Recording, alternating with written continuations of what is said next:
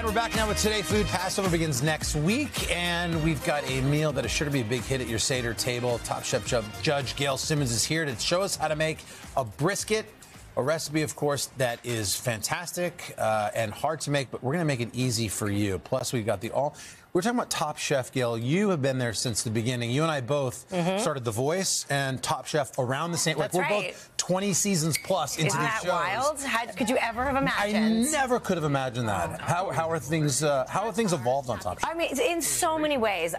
You know, Top Chef, I think the best part about it is that it evolves so much. Every year we're in a different city across America or the world. A new cast of incredibly talented chefs. This year we have a new host, Kristen Kish, who was our season 10 winner. So imagine like the full circle of her life a decade later. It's been a blast. It's still the gold standard on TV. So we have a blast, and we eat well. Yes, you do. I got a brisket in my freezer that I look at. I go, not this weekend. Don't want to do the smoker. Show us how to make this. So this is braised, right? So it's a little bit easier because you can sort of leave it alone, and I think that's the key to a great braise. Make a delicious braising liquid, and then you've got the piece of meat that needs to be in it for a long time to become tender and delicious. So I'm starting. This is the flat cut of brisket.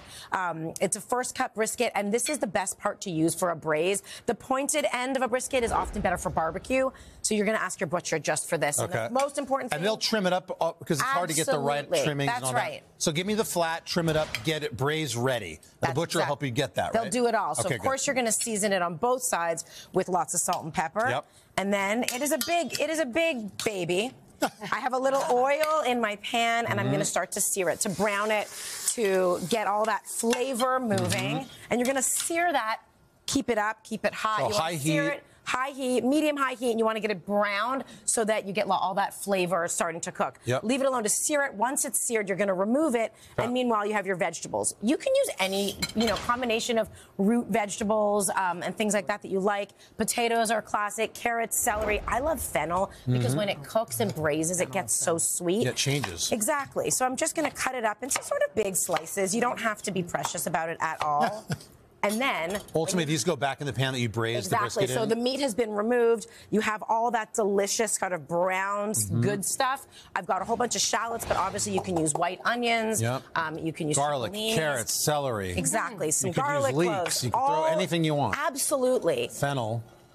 And it's going to go all in the pan. And you're going to do the same thing with this. You're going to just brown it up. You're going to move it around. You're going to season it just a little bit. Season your veggies. Always season. That's right. Get in there. Thank you very much for the assist. A little bit. Yep. So this is going to get nice and brown. And then you're going to do the same thing. You're going to move it aside. Yep. And now you have the bottom, after the vegetables have been removed, still some of that brown stuff. So the first thing you're going to do is deglaze it. I'm actually going to use the red wine first so I can burn off the alcohol.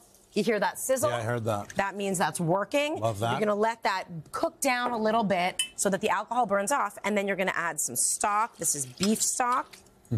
So far, I think I can do all of this. You absolutely can. Then a few bay leaves, and then that braise that you browned earlier, that big piece of brisket that is not cooked, but it's nice and brown and ready to go, is going to go back in.